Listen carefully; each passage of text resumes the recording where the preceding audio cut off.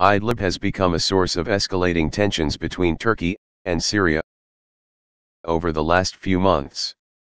The situation has resulted from chaos provoked by the Syrian conflict. The Syrian Civil War began on March 15, 2011 following violent waves of anti-government protests, which broke out first in the capital Damascus, and in Aleppo, calling for the removal of the Assad's regime. As the protest rallies were being violently suppressed, it escalated to a violent armed conflict, opposing the loyal Syrian government troops to rebels, including foreign backers. The war has resulted in the largest humanitarian crisis since the end of World War II. According to the United Nations, over 5 million refugees have fled the country due to the conflict. Most of the refugees have fled to the Turkish border, triggering concerns of the Turkish government and European countries. Idlib became the last stronghold of rebels, after the Syrian regime successfully recaptured all previously lost provinces. As the Assad Russian-backed troops were bombing rebels' positions, with several casualties among civilians, thousands of rounds of refugees were daily fleeing towards the last rebel stronghold, Idlib, and towards the Turkish border. To address the refugee crisis, the main belligerents, including Turkey, the Assad regime, Russia, and the rebels, have signed several ceasefires to create a safe zone for civilians. Such agreements were several times violated. The most notable ceasefire agreement was signed in 2018, between Russian President Vladimir Putin and Turkish President Recep Tayyip Erdogan. Idlib is a large Syrian province bordering Turkey, with over 3 million civilians. Most of the residents are displaced people from other regions of Syria, following the collapse of the rebellion in cities such as Aleppo and Hama. Idlib is the last region that has long remained out of the control of the Syrian regime. Yet, to retake control of the Idlib region, the Assad regime, backed by Russia, have launched several raids and large-scale rounds of assaults to crush the remaining opposition resistance, which is backed by Turkey. Turkey has been backing the rebels to avoid spills of further Syrian refugees to its borders.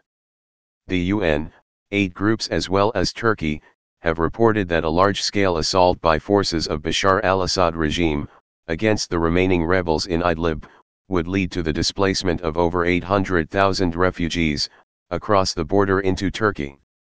Such a situation, the Turkey government wants to avoid. The Sochi deal. On September 17, 2018, an agreement was reached between Turkey and Russia to create a buffer zone in Idlib.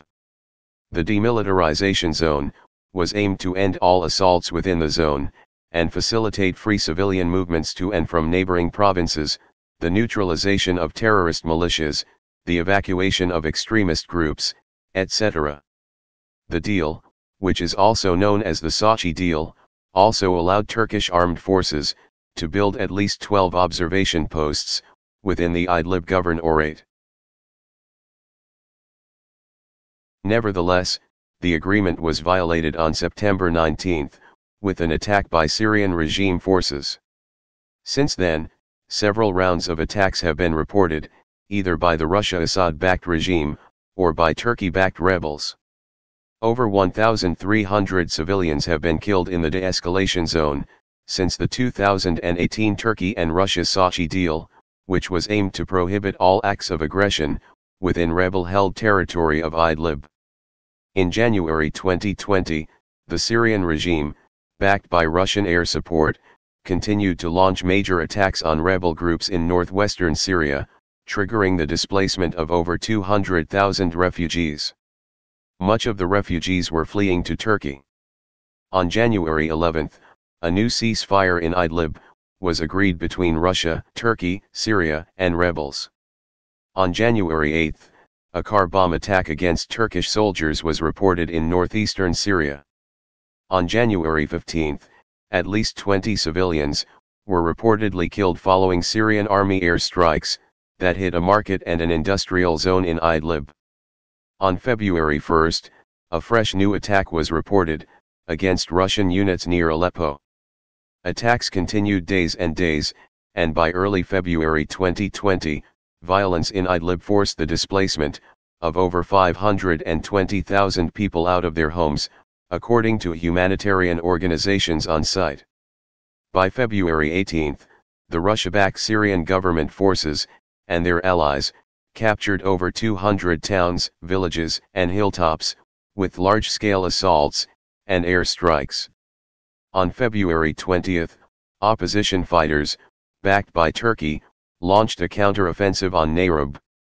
The offensive was launched with Turkish artillery support, and reportedly, with the participation of some Turkish officers. Following fierce fighting, Turkey-backed rebels managed to retake full control of some towns. A point of another fresh escalation. On February 27, 2020, at least 34 Turkish soldiers were killed, in a Russian-backed pro-Assad airstrike in Idlib Province. Russia later stated that the air raid was aimed at terrorists in the area, as they were not aware of the presence of Turkish soldiers in the zone. Turkey accused the Syrian regime of the deadly airstrike.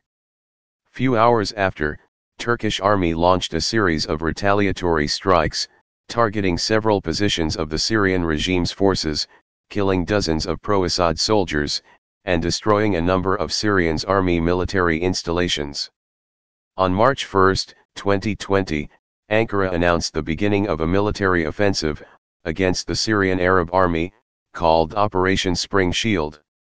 According to Turkey's defense minister, at least 2,000 Syrian regime troops were killed in Turkish firepower, including the destruction of 103 tanks, 72 artillery and rocket launchers, and 3 air defense systems. At least 2 Russian-made Syrian Air Force jets were also downed by the Turkish army. As the situation was dangerously escalating, Turkey demanded help from NATO and called on Europe for support, particularly concerning the crisis over refugees pouring into Turkey from Syria. President Recep Tayyip Erdogan declared on February 28 that Turkey would no longer stop refugees from crossing into Greece. Few hours later, thousands of migrants gathered along the Greek-Turkish border, sparking tensions and a fresh new situation of the crisis, while fighting were raging in Idlib region between belligerents. On March 5, 2020, in order to de-escalate the situation in Idlib, Turkish President Recep Tayyip Erdogan and Russian President Vladimir Putin met in Moscow. After extensive talks, a ceasefire in Idlib province was then reached, on Thursday, March 5, between Turkey and Russia. Under the deal, Turkey and the Syrian regime will maintain control over the province of Idlib, while a 6 km wide security corridor will be established along each side of Idlib's key east-west M4 highway. The agreement also contains a joint Russian-Turkish patrol set to begin on March 15, along the highway. Despite the new ceasefire agreement, the situation in Idlib is still tense. Indeed, President Erdogan declared in the press conference announcing the deal that Turkey reserves the right to respond to any attacks from the regime. The Syrian conflict involves several parties, with competing interests on the ground, including the Syrian government, the Russian government, the Iranian government, the Syrian opposition, the Turkish government, several other armed groups, including international designated terrorist groups, and a United States-led coalition.